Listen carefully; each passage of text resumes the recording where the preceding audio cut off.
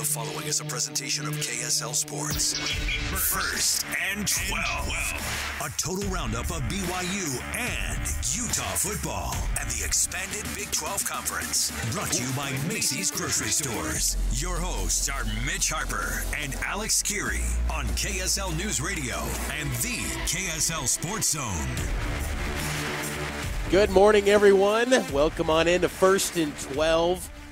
Man, these weeks in the Big 12 Conference, it's the craziest league in college football. And I know that the national narrative out there is, oh, this is a one-bid playoff league. But here, we're here to dispel that and break down the nuts and bolts of this conference and kind of highlight, the strengths, but also some weaknesses in this league. And Mitch Harper, Alex Kirry, every single week with you here on KSL News Radio and the KSL Sports Zone. We'll break down the Utah TCU game, BYU's historic, memorable finish against Oklahoma State. A lot to unpack today, Alex. Yeah, there's a ton, and we have a lot to break into.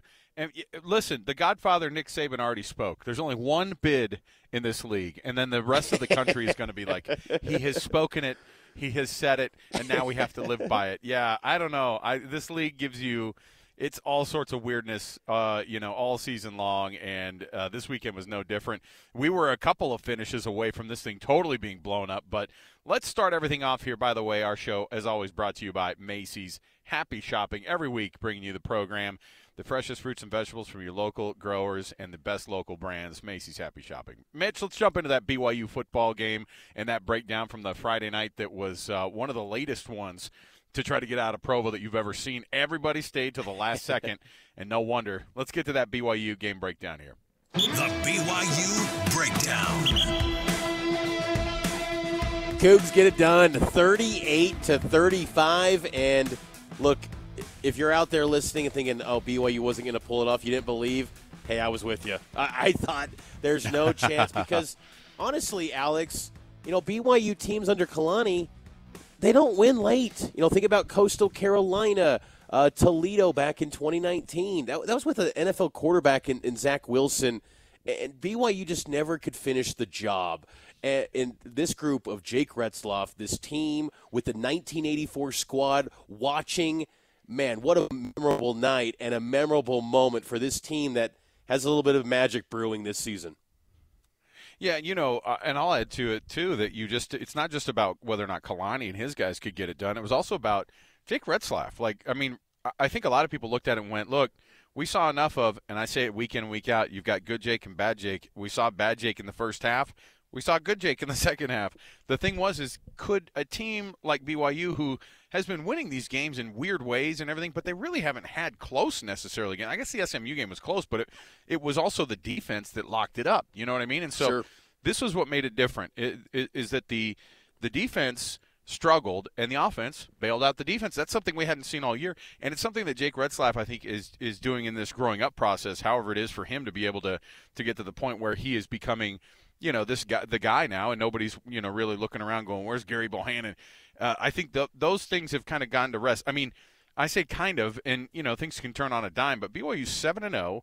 They come back in one of the most exciting fashions that we've seen in a long, long time at the end of a game like that. I mean, the reality is that from a numbers standpoint, no team can really go down in a minute and 13 seconds to go 75 yards. To be able to win that game. It's really, really hard against, a really, really good team against a really, really bad team. And by the way, Oklahoma State, of course, this is the game they decide to show up the entire season. This was their best performance of the entire year. I think that Coach Mike Gundy sort of said that after the game. But Jake Retzlaff was 50% right on the nose on the completion percentage, 218 yards, but he had the 2 touchdowns. But he had 0 touchdowns in the first half and the 2 picks. And then he had the 2 touchdowns and the no picks. Again, the good Jake, bad Jake. We've seen that before, but again, the big story for me on the offense for BYU, the last drive was awesome, but L.J. Martin is your guy, and that's the guy you stick with for the entirety of this season, and that's the guy you ride out on that run game because, frankly, Mitch, the run game showed up, and I think for BYU fans, hopefully it never goes away for a while L.J. Martin is there. Healthiest he's been since spring football before he suffered the shoulder injury, and I think what's exciting for BYU going forward is that despite all the injuries he's dealt with, the shoulder, the ankle, he didn't have, hits where he was taking a lot of tackles from opposing defenses. So it almost felt like he was a fresh body out there getting ready for the second half of the season. Same with Hinckley Ropati, who had a nice game, averaging 7.8 yards per carry. But, yes, L.J. Martin, 20 carries, a career-high 120 rushing yards, 2 touchdowns. He was great in the receiving game, too. He's going to be someone – he was a factor in the receiving game, But the thing is that he's shown the versatility where he can do a lot of damage happen for BYU in this offense. And Martin's going to be a special player for BYU. And what was impressive, too, was it was on a night where Ollie Gordon was his Doak Walker award-winning self. Yep. And L.J. Martin's star shined just as bright as Ollie Gordon, who left the game early multiple times due to injury. And it was kind of interesting, too. On Saturday, the running back coach for Oklahoma State, he kind of posted a cryptic, tweet on X with hugging Ollie Gordon and kind of leading people to wonder what's going to happen with the future of Ollie Gordon there in Stillwater. But, great performance by LJ and a great performance by Retzlaff because, he's always said he loves the 2-minute drill. I remember when he arrived on campus, he said that was one of his favorite parts of practice, and that shined, late in the game, minute 13 to go, and it's a moment that will live in BYU lore forever. Yeah, and it helps too that, well, and again, this is kind of an accessory to the whole conversation, but the reality is that in-game and that in-stadium experience for BYU has never been better. In the entire time that we've covered this team, Mitch, and that I've covered this team, I've never seen that place that electric, not just on that play, but for the entirety of this season so far. And it helps that they're undefeated, right? But BYU shows up tonight, or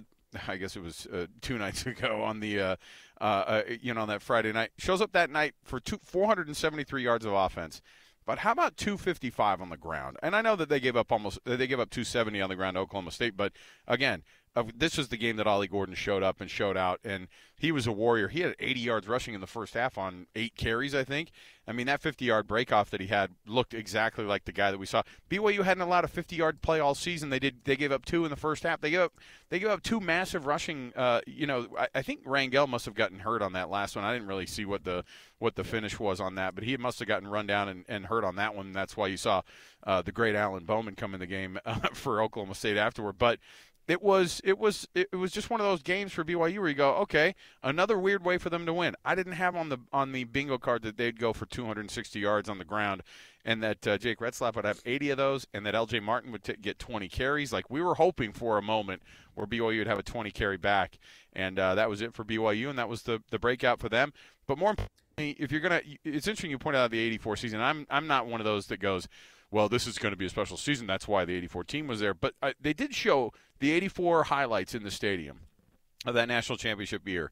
And guess what the first thing that they showed was? Kyle Morrell jumping over the line to make that stop at Hawaii. You know why? Because there are games like this in big-time seasons. You have to win close games every once in a while. This team learned a lot about how to win a close game at least. And you should be scared to death about going to Orlando this next weekend just because it's such a weird trip and UCF is starting to figure some things out. We'll talk about that a little bit later, but yeah, awesome night for BYU because they get to 7-0, they get to 4-0 in conference play, and weirdly enough, Oklahoma State is 0-4 in conference, and they're losers of now 4 straight. It's not the Oklahoma State team that we thought we were going to see before the season started. It's not, and it wasn't the BYU defense we've seen all season. And, right. BYU's 4-0, and you got to think Jay Hill is going to get after his guys this week because that 17-play drive from Oklahoma State, you thought, oh man, it was almost a good thing that freshman Tommy Parasis missed the tackle on Presley and allowed him to go into the end zone because that would have killed more time had he made the tackle. Mm-hmm. It worked out in retrospect, but huge win, huge moment for BYU.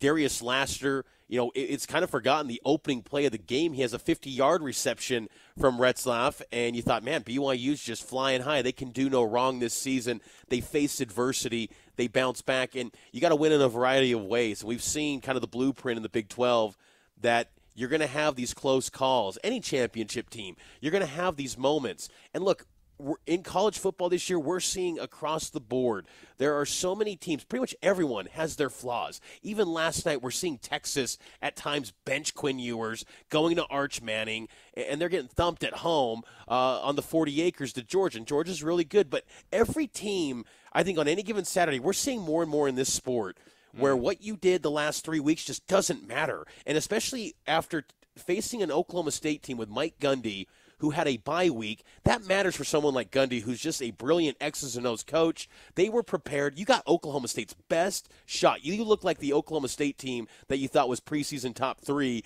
BYU took that hit and still won the football game. That's a big win for BYU. I still don't look at Oklahoma State going forward as a team that's probably going bowling. I think their season's going to really nosedive because Bowman's got 9 lives. That guy cannot avoid the starting quarterback spot, and that fan base is probably going nuts. But it's a huge moment for BYU, and really now you start to get more national attention and really narrative shaping that you're one of the real title contenders, maybe nationally, at least in the playoff hunt, to be in that playoff conversation as more than just a conference champion, but maybe an at-large team too. Well, we'll take our first break here. We'll come back. Let's break down some of the sound from the University of Utah from this weekend as well. We're going to jump into the locker room on that, and we're going to get to so much more on this program. Stay right here with us. More to go right around the corner. It is your First and 12 program. Alex Kirry, Mitch Harper, 97.5 the KSL Sports Zone, and KSL News Radio.